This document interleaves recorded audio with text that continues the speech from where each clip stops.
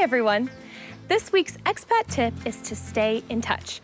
It's actually quite connected to our last tip, which was to invest in friendships. With the expat lifestyle, you'll inevitably be saying goodbye to some friendships that you've made during your time abroad. Friends may move back home or continue on to a new location. You may actually do the same yourself. But try to make an effort to stay in touch along the way.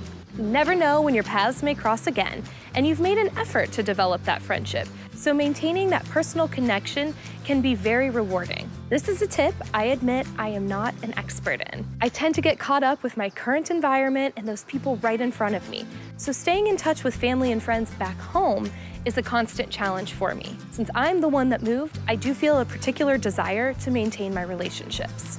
Visits home and traveling together is of course ideal, but it isn't always realistic, so never underestimate the power of a simple phone call or an email.